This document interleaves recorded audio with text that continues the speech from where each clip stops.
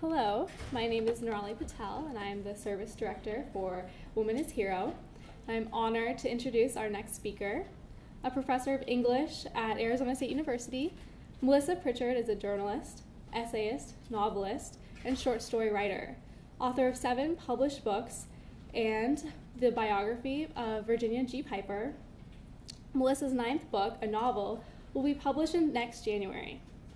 She has received numerous national and international awards and fellowships for her writing, as well as for her humanitarian efforts. Most recently, she was the recipient of one of ASU's highest honors for faculty, the Founders Day Award. Her in-depth journalism piece, Still God Helps You, Memories of a Former Sudanese Child Slave, will be published this summer by the Wilson Quarterly for the Woodrow Wilson International Center for Scholars in Washington, D.C. Please welcome Melissa Pritchard.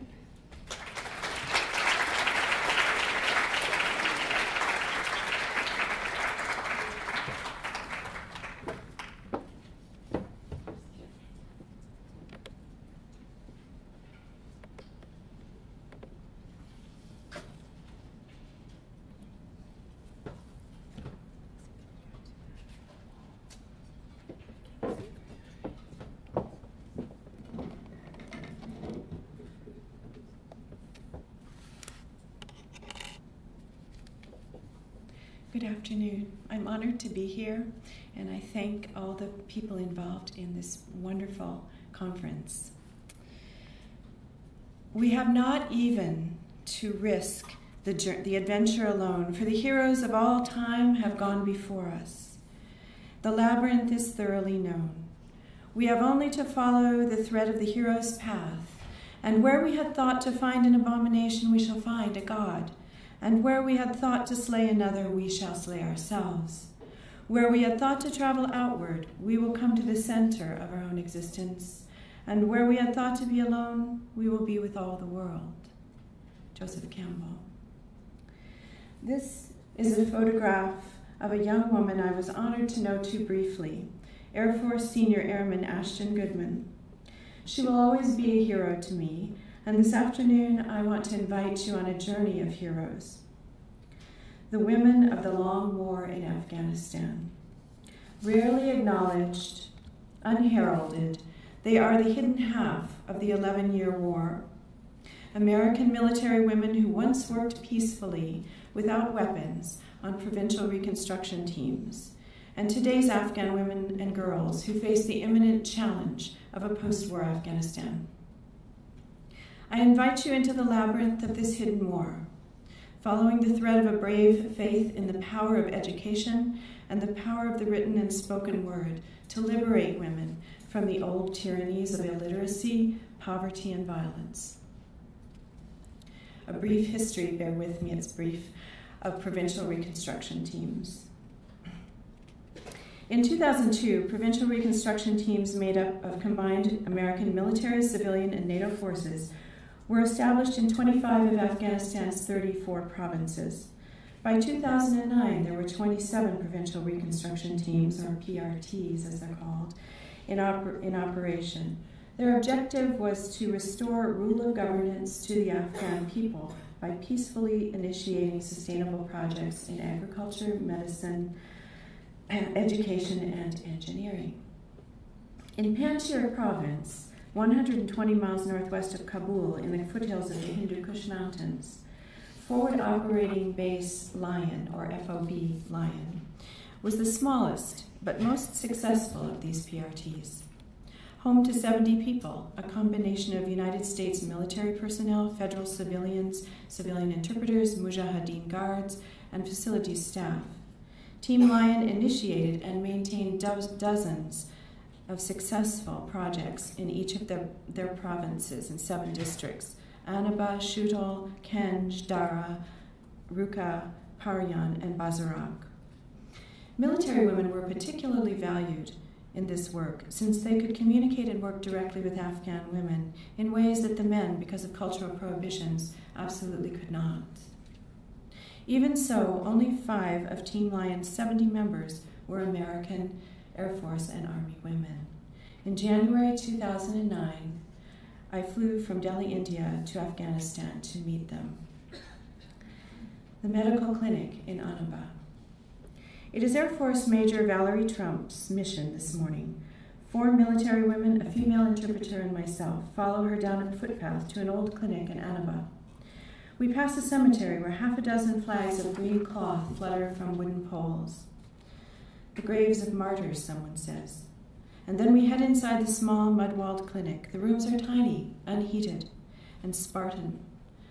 One wall displays a variety of contraceptives, condoms, pills, and IUD devices, scotch taped to a white poster board, each one labeled in Dari. 42-year-old Major Trump, with a pageant-perfect smile, says Shalama to a pair of tired-looking male doctors in wilted white medical coats. And after a brief conversation about the clinic's water sanitation unit, whether it even works or not, we take leave of the 2 men and crowd into a room we are told is the birthing room. Major Trump introduces herself to the attending midwife, a slight, tense-seeming woman wearing a white doctor's coat and a bright orange hijab, or traditional headscarf. She tells us she used to hitchhike to the clinic and back from her home in Kapisa province, more than 5 hours away. Now she lives in the clinic, constantly available to the women from nearby villages who may need her. This helps them to trust her, she says. The young midwife's family is angry with her for this, for putting her reputation as a single woman at risk, and her brother is equally angry because he's forced to live in the clinic with her as her protector. It's freezing at night. There is no firewood, no heat of any kind. Most nights, she tells us, she sits upright in a chair, too cold to sleep. The birthing room has only one small, unlit propane stove for heat. Drawing aside a partition curtain, a piece of patterned bed sheeting on a thin rope, she shows us a birthing gurney, its black vinyl surface ripped in several places. Next, she picks up a tin device, a funnel used to monitor the baby's heartbeat. And she tells us that this is the only piece of birthing equipment the clinic has. As we continue to talk with her, and via our interpreter, she responds to a knock at the door, and 3 women, each wearing a blue burqa, they file in wordlessly and sit together on a wooden window ledge. Within moments, one woman, followed by the others, rolls her veil back from her face with a practiced and impatient gesture. All 3 are dark-haired and brown-eyed. 2 might be in their 30s, and the youngest bears scars along her cheeks from leishmaniasis, a common skin disease, disfiguring and caused by sandflies. All 3 women have handsome, strong-featured faces, sharpened and defined by hardship. The youngest, perhaps in her early 20s, has come to see the midwife because her husband wants a second child and she's unable to conceive. Related by marriage, all these women live in the same mud and straw compound with other family members. Their manner is reserved, and they answer questions first from the midwife, then from me.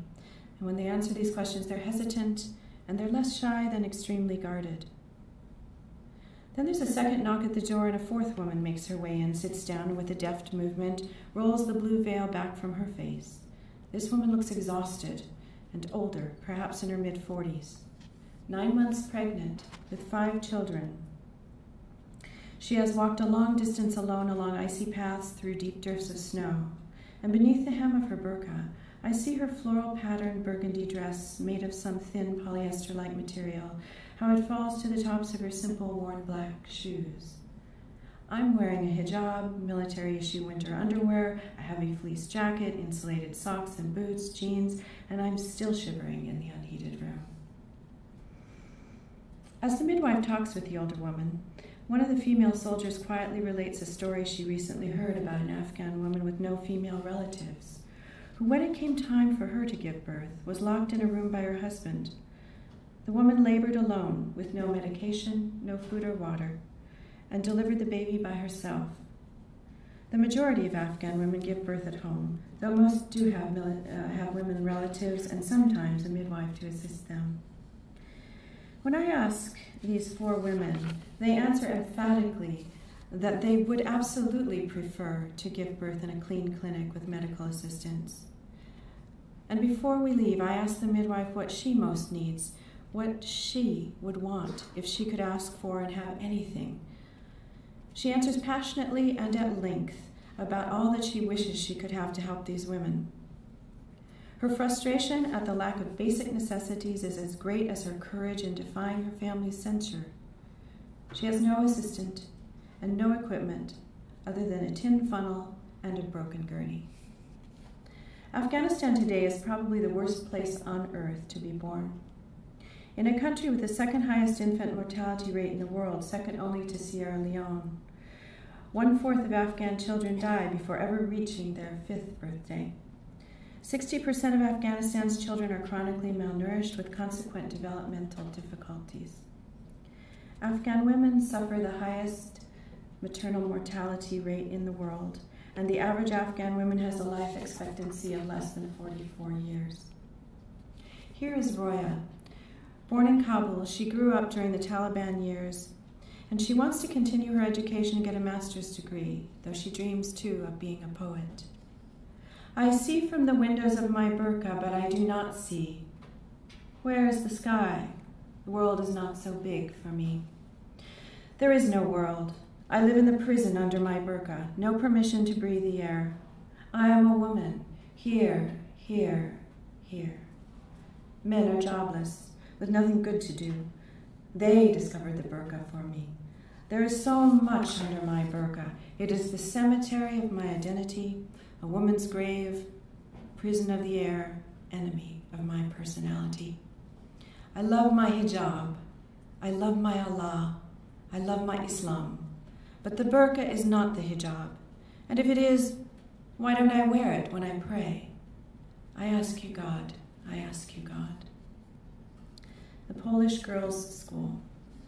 It's mid-January and my roommate, Air Force Major Kimberly Garbett, still keeps a tiny Christmas tree in her room, its winking, jewel-colored lights looping around the artificial tree, across the military issue desk, and up an otherwise bare wall.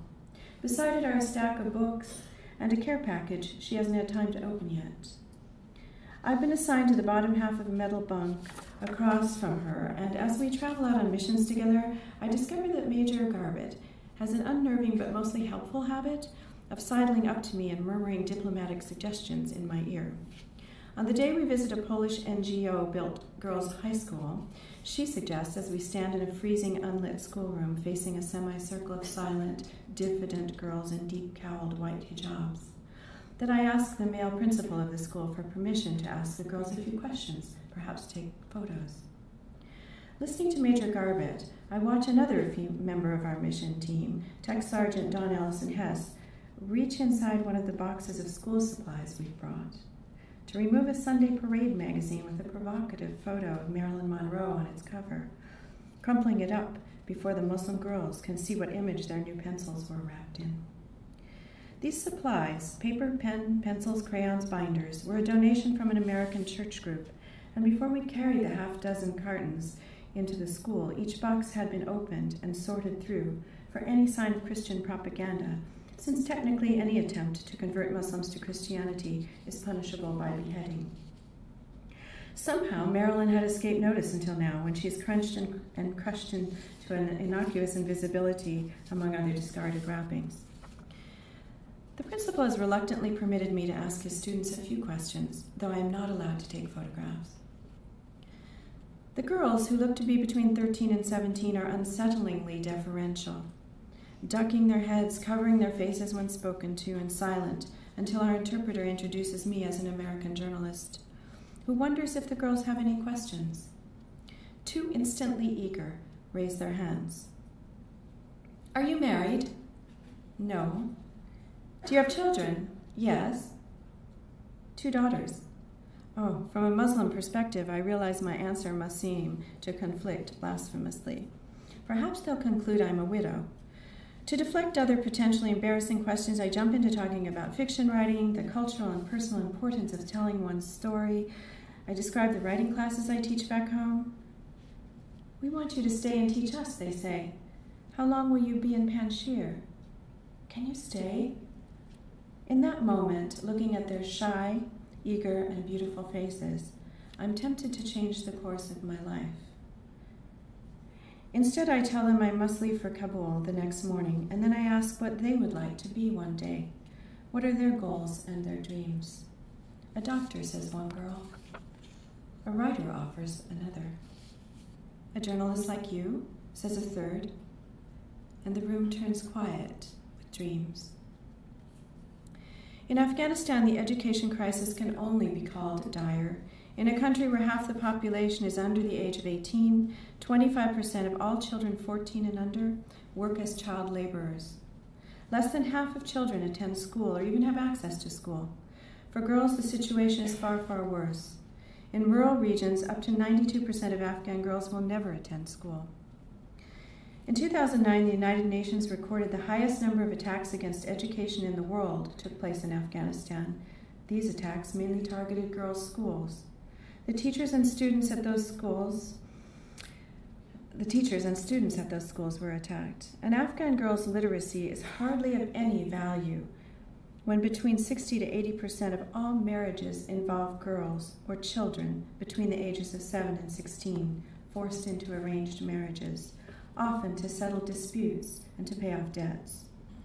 Again, according to recent United Nations statistics, over 87% of Afghan women, almost 90%, experience domestic violence and abuse.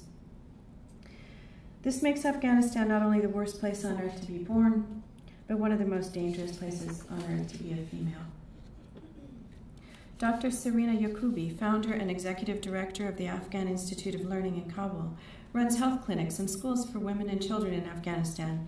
She says this: education is the key issue for overcoming poverty, for overcoming war. If people are educated, then women will not be abused or tortured. They will also stand and they will say, my child should not be married so young. I live in fear, says one Afghan woman who remains anonymous for security reasons, because I married the man of my choice instead of my cousin. When a knock comes at the door, my husband and I don't dare answer, and when we leave the house, we can only hope that we will return in the evening. Covering my face with a black veil, avoiding contact with my friends, hiding myself in public, makes me feel alone and mad. I'm 50 years older inside than I am on the calendar, and so very tired of the war in my life. I am proud of my strength and that I stood up against everything, but still I am destroyed inside. My soul is hardened.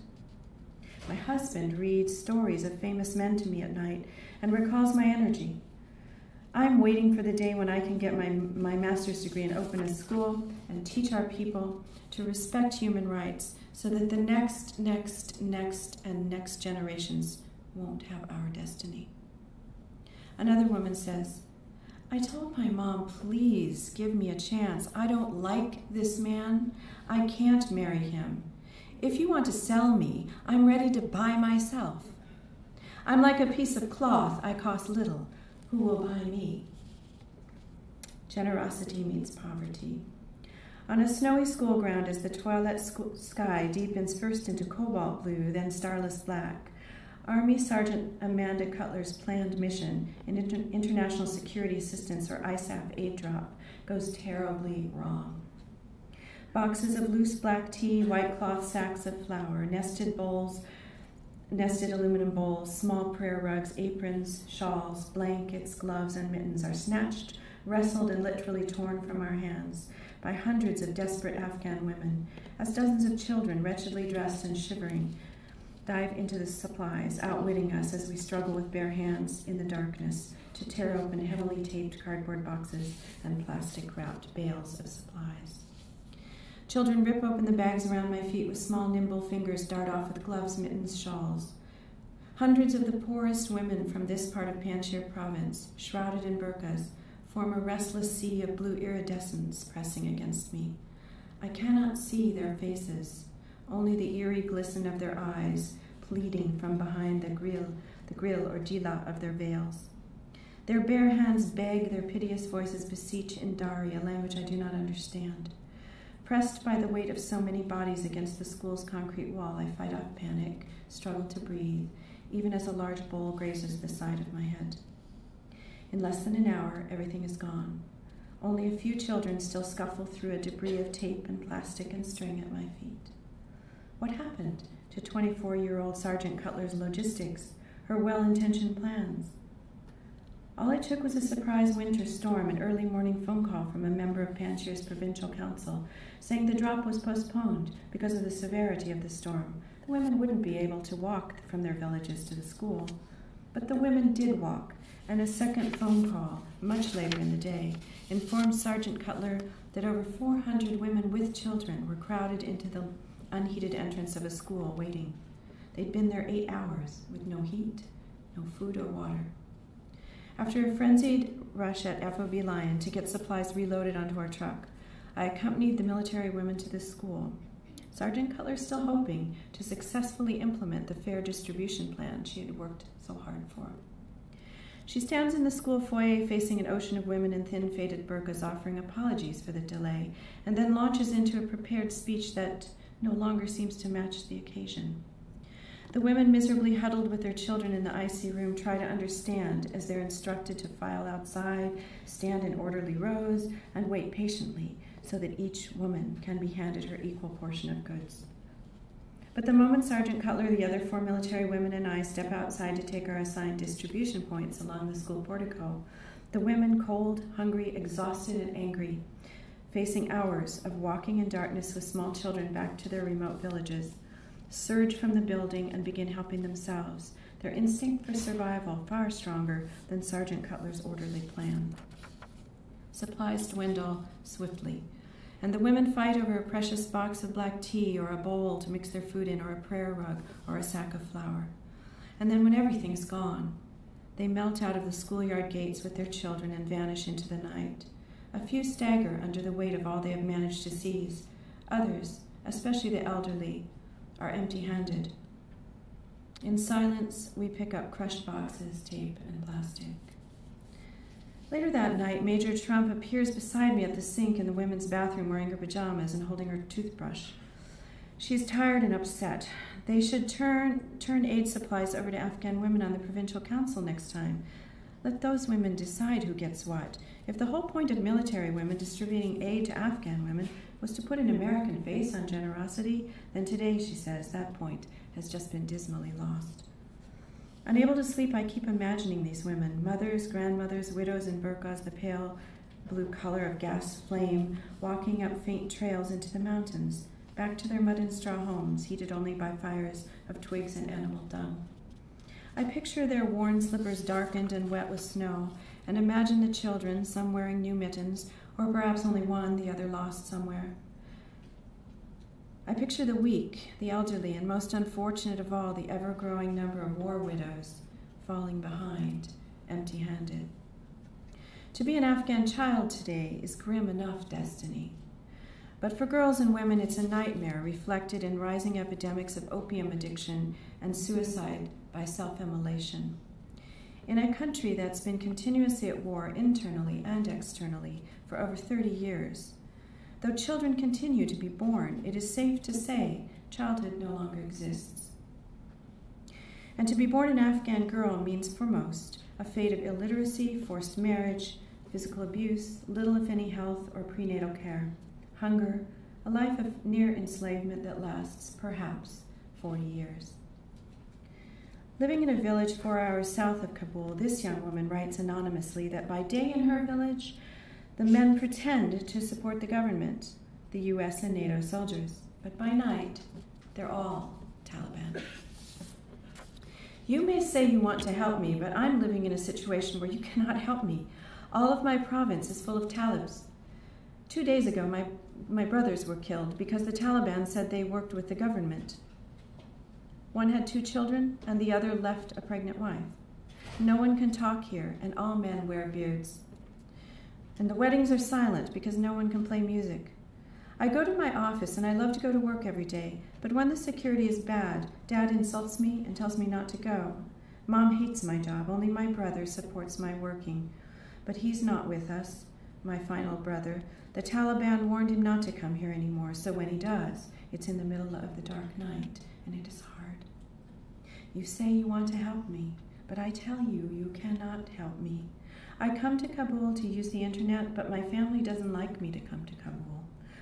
I'd love to go to college, but my family doesn't agree. I see the cows can go out, but I'm a girl and cannot go out. If I go, Talibs will kill me, and no one will even ask why. Senior Airman Ashton Goodman.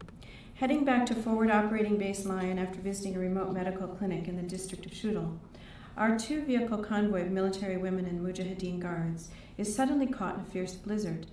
Navigating the dirt road, its slick hairpin descent, heavy snow falling and sticking faster than the windshield wipers can clear the glass, Senior Airman Goodman, jaw clenched, half humming, half singing, "The ants come marching one by one, hurrah, hurrah," manages to keep the land cruiser from sliding off the road and plunging into a rocky ravine.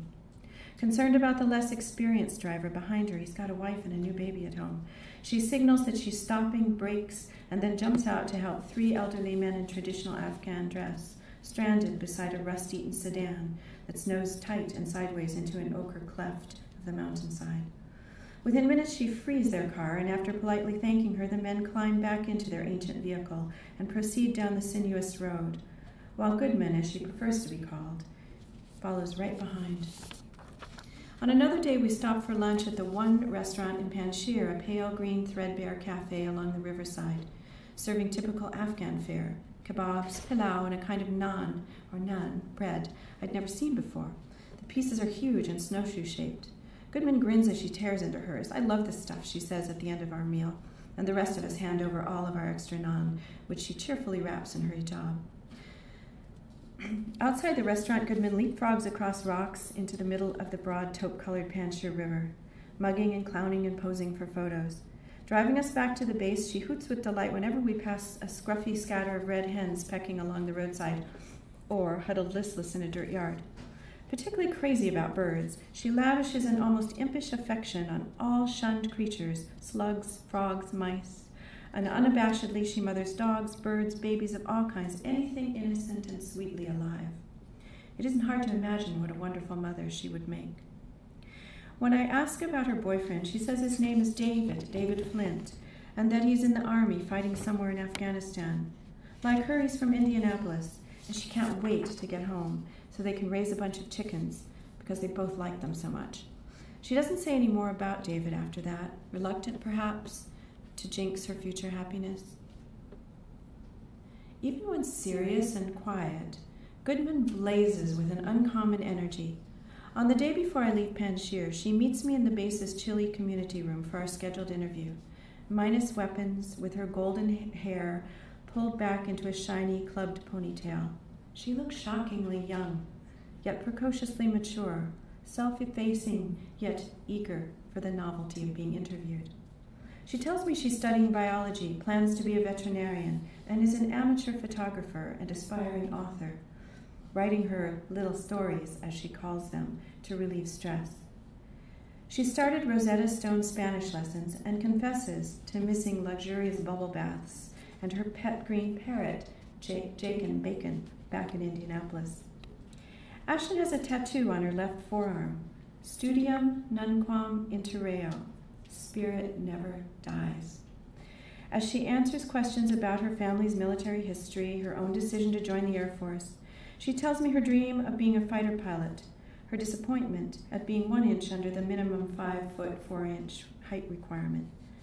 And then she shyly admits another dream, to be a published writer one day.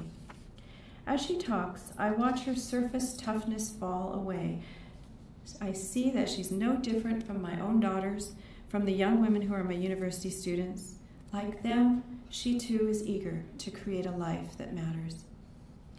That night, Ashton sits close beside me in the chow hall, examining every photograph on my digital camera, images from recent trips to India, Scotland, England, France, Italy.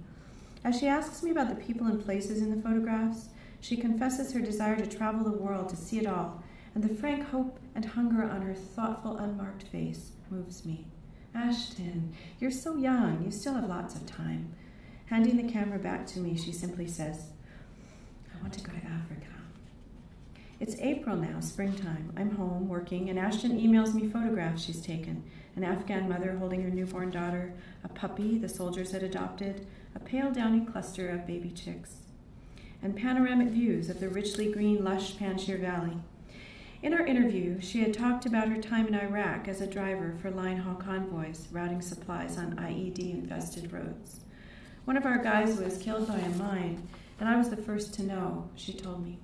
I wasn't supposed to tell anyone, so I was just walking around with this knowledge.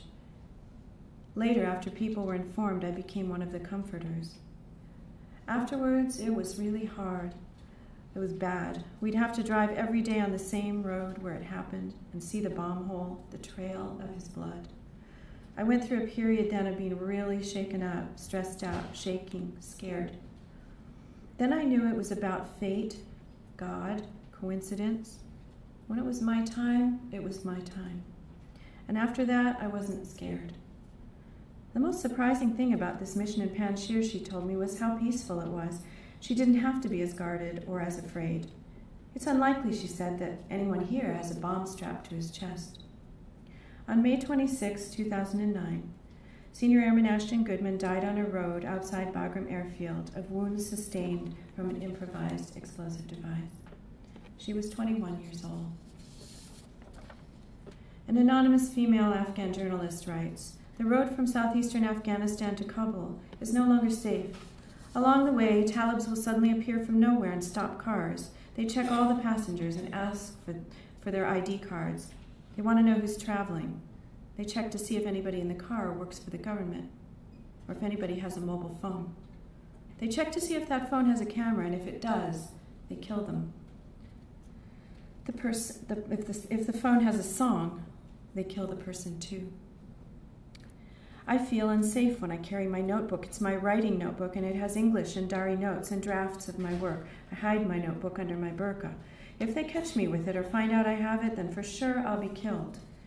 And my fault will be writing. To be honest, I'm not always hopeful for the future of my country." Afghan Women's Writing Project. In the months before she died, Ashton Goodman was assigned to Women's Affairs, acting as a liaison between the Provincial Reconstruction Team and the Afghan women in Panjshir Province. She attended Women's Weekly Council meetings, or shuras, and became deeply impressed by the women's intelligence, resilience, and bravery. "It infuriates me," she said, "that women here are treated as second-class citizens. I'd like to see a woman with her own shop, a woman doctor. I know it will take generations, because they need infrastructure here, schools and clean water and clean places to slaughter animals rather than by the side of the road. I'd really like to come back here in 20 years and show my kids how we helped. I'm fighting a different battle now," she said, "not with weapons, but with words." A few days before her death, around the time that this photograph was taken, her first and her only published article appeared on an Air Force media site. Ashton requested permission to stay on in Panjshir Province. She wanted to continue her work with Afghan women, she told her commanding officer, and she felt as if finally she was making a difference. Late in June 2010, 2 months after my feature story, Finding Ashton, A Soldier's Story, appeared in O, the Oprah Winfrey Magazine's 10th anniversary issue, and 1 week after what would have been Ashton's 22nd birthday, I launched the Ashton Goodman Fund in honor of Ashton and in support of the Afghan Women's Writing Project.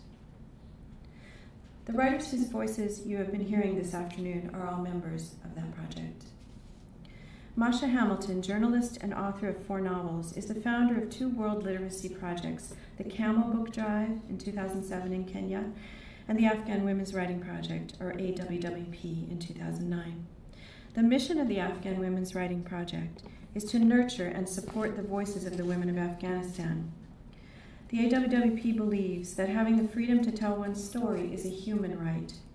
And today, American women writers actively mentor close to 100 Afghan women writers.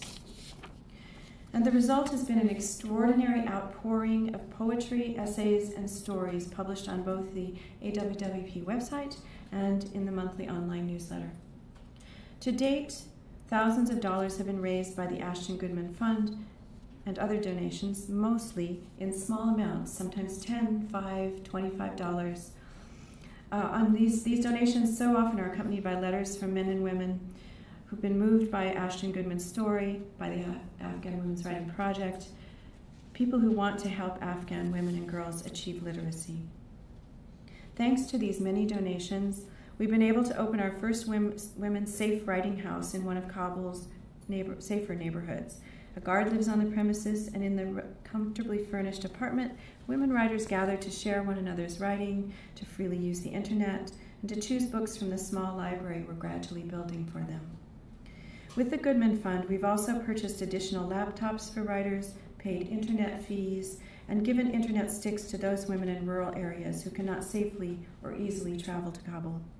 Women like Tabassum, who hid her laptop under animal feed bags and in the kitchen woodpile, and lived in constant fear of being caught by her family and punished for her writing. Here is Roya. I took my pen to write, and at first I was afraid what to write, what about. But this was a project to write about everything, and so I took the pen. I didn't write from outside my heart. I began to write about whatever was in my heart. The writing project gave me a voice. The project gave me courage to appear as a woman, to tell about my life, to share my pains and experiences. I wonder how big the change in my destiny is because of your work and this project. Who would trust an online class, a writing project, to change a destiny and a faith? Afghan Women's Writing Project gave me the power to feel I'm not only a woman, it gave me a title, an Afghan woman writer. I took the pen and I wrote, and everything changed. I learned that if I stand, everyone will stand. Other women in my country will stand. In June 2010, Masha Hamilton received the Women's National Book Association Award for the Afghan Women's Writing Project, and on September 20th, 2010, the New York State Division of Human Rights recognized the AWWP with an award for significant contributions to human rights. Recently, the Fetzer Institute awarded a large grant to the Afghan Women's Writing Project, sponsoring a writing project focused on love and forgiveness. Online news sites, blogs, and print sources continually publish articles about the Afghan Women's Writing Project. The latest is a wonderful story in the Wilson Quarterly about 3 Afghan women telling their stories. Dramatic readings of the women's writings have been staged in theaters in Los Angeles, New York, and Washington, D.C. Nationwide, smaller groups gather in living rooms and host readings and fundraisers for their communities. Librarians and bookstores also contribute their support. In May 2011, 8 students from our own MFA program in creative writing produced Out of Silence, a staged reading of works from the Afghan Women's Writing Project. It is the first performance of its kind at an American university. A growing coalition of American and Afghan women writers has embarked upon a bold journey, building a great bridge of language and educational opportunity, upheld by collective heroism and the miraculous global reach of social media. I like to believe that Ashton Goodman would be proud to be such a significant inaugural part of this journey. I like to believe that her keen sense of justice and active compassion still support this mission. And I like to believe that she continues to walk with us on the bridge joining brave women from disparate worlds. I want to write, says Iman. I want to write about my dreams which never come true. My dreams, my power that has always been ignored, my voice which is never heard by this deaf universe, my rights which have never been counted, my life decisions which are always made by others. Oh, my destiny, give me an answer. What am I for in this universe? What does it mean to be an Afghan woman? I know you can't provide me with an elegant answer, so just give me the pen, the hidden pen, so that I can write. That is all I am asking for. I promise I will take revenge, but not like men, by gun and sword and aggression. Instead, I will write. I will write even if I am warned not to touch a pen or a paper. I know one thing, that they can't see that hidden pen with their blind eyes. No matter how strong their vision, my eyes will read my environment. My brain will save the details. And I will write with the hidden pen on the chambers of my heart, so that when I am caught and executed, perhaps in Ghazi Stadium, like other innocent Afghan women, people can read my poems on the reddish stream of my blood. I will start writing with the hidden pen, and I know this will lead to a day when girls of this land will be able to write with chalk on the chalkboards of the school or with markers on the whiteboards of the universities, and one day they will make their voices heard, and then the hidden pen will be remembered forever. Tabassum was a young woman who did not know how old she was, only that she was older than 20. Living at home in a Taliban-held province, she wanted to work, she wanted to go to school, but she'd been afraid ever since her aunt, working as a nurse, had been killed by the Taliban. In the spring of 2011, Tabassum, along with her father, was killed in a suicide bomb attack. Here's the last poem she wrote. I wish I wrote my destiny with silver colors of happiness that shined in my life. If I wrote my destiny, there would be no violence, no wars, no fights or conflicts. I wish I wrote my destiny. I'd have no grief in my heart. I would never be a sad human or a piece of gold hidden in the river. I would be happy and free.